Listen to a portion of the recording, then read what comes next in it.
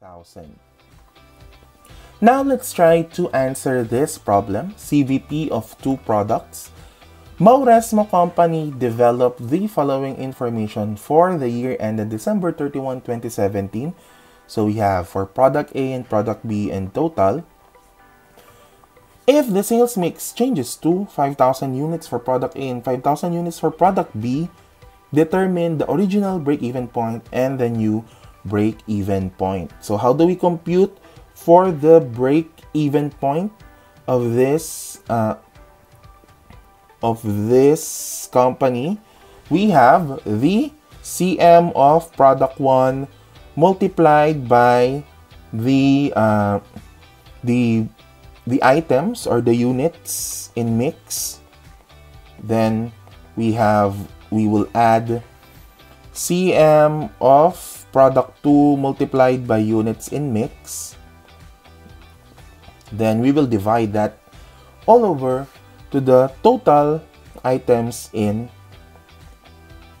mix.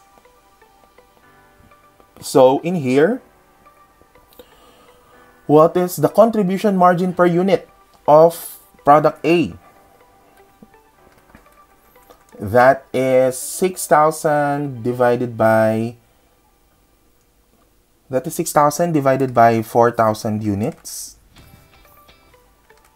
6,000 divided by 4,000 units. We have 1.5 multiplied by, that is 4,000.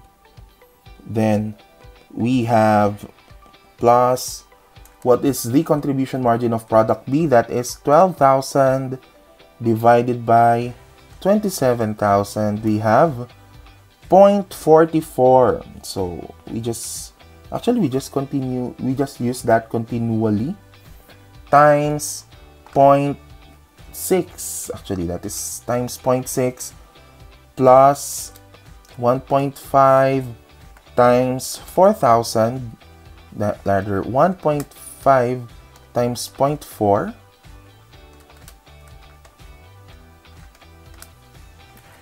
Okay, so that is 0.44444. So that is 12 divided by 12 rather. That is 12,000 divided by 6,000 units. So I mean that is 2. So our contribution margin for the second item is 2 actually. So multiplied by 6,000 all over 10,000 units. So our contribution margin our weighted average contribution margin, actually this is first weighted average contribution margin. So our weighted average contribution margin would be 1.5 times 4,000, that is 6,000, plus 2 times 6,000, actually that is 12,000, all over 10,000 we get, that is 6,000 plus 12,000 divided by 10,000 plus 12,000 divided by 10,000. We get a contribution margin, weighted average contribution margin of 1.8. Now, to compute for the break-even point in units, we have our fixed cost divided by weighted average contribution margin in units. So we have there the fixed cost of 12,600 divided by 1.80. We have 12,600 divided by 1.8. We have 7,000 units. for our break-even point in units. What if, so how much would be pertaining to product A and product B here? We can determine that with their mix ratio. In here, how would we determine that? For product A, we have 4,000 over 10,000, while in product B, we have 6,000 over 10,000. So product A is 40% of the mix, while product B is 60% of the mix. So on the 7,000 units, how much would be product A? That is 7,000 times 0.4. We have 2,800. And for product B, we have 7,000 times 0.6. We have 4,200 of product B. Now, if we want to know the break-even point in sales pesos, how do we compute for that? We need to have the fixed cost divided by weighted average contribution margin ratio. How do we compute for the weighted average contribution margin ratio? We actually have the contribution margin ratio multiplied by the mix in pesos. So how do we do that? What is the contribution margin ratio of product A? That is 6,000 divided by 12,000. Then we will multiply that by its mix, which is 12,000 over 39,000. That is mixed in the sales value. Plus, we have for product B, that is 12,000 divided by 27,000 multiplied by 27,000 over 39,000. So that is your weighted average contribution margin ratio.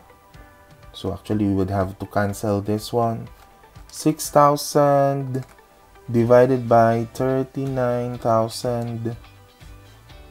Then we will add 12,000 divided by 39,000. So our contribution margin ratio is actually 0.461538. So it's a bit it's not actually a perfect ratio, but then again, to get the break-even sales in pesos, we use this ratio. So we have 12,600 of, so break-even point pesos. We have the fixed cost over the weighted average contribution margin ratio. We have the fixed cost of 12,600 divided by the amount that we have computed, 0.461538, and the answer would be, actually I've used a continuous computation here, 27,300. So in this 27,300, how much would be for product A and for product B? So to determine that, their mix ratio would be, for product A, that is 12 over 39, and for product B, that is 27 over 39. So 27,300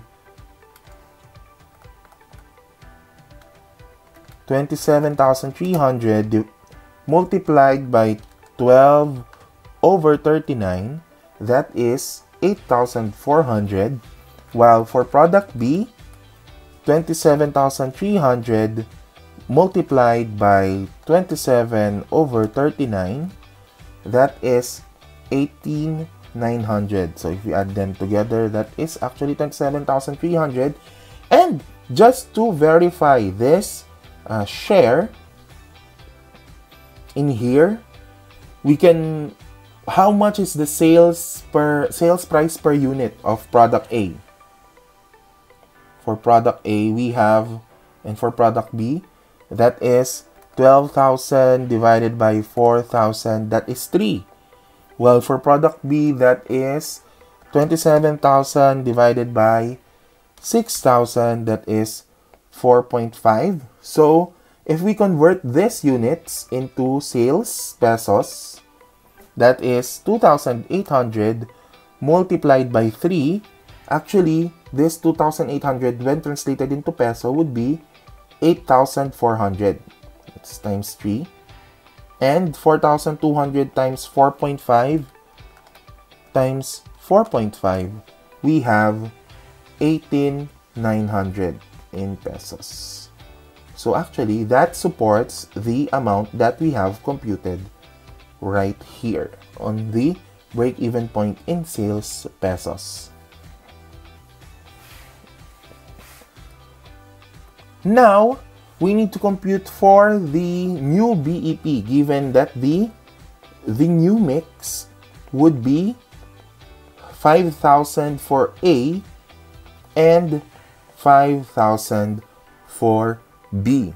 So, to get that, we will still use the ratio, the weighted average contribution margin computation here. So, this one. But instead of the 4,000 and 6,000, we will just have, 5,000 and 5,000. So, that is 1.5. We can just actually multiply this by 5,000 over 10,000 plus 2 for product B multiplied by 5,000 over 10,000. So, 1.5 actually times 0.5, we have 0.75 plus 2 times 0.5, we have 1. So our new weighted average contribution margin is 1.75. What have you noted? So from 1.8, the contribution margin decreased to 1.75, but the quantity sold did not change. What does that mean? If the mix changes and the product with the lower contribution margin increased its share in the mix, that would equate to lowering the contribution margin.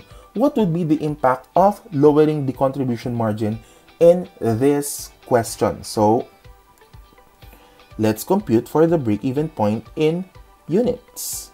That is 12,600 divided by 1.75. So our break-even point in units is 7,200. What was the effect?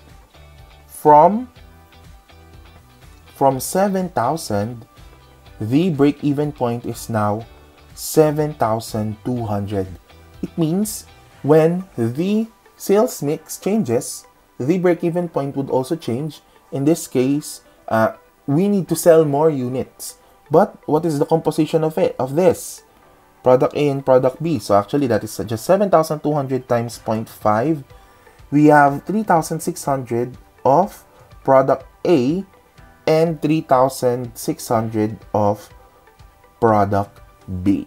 So in this mix, they have equal share in the break-even point. Still, the break-even point resulted to an increase.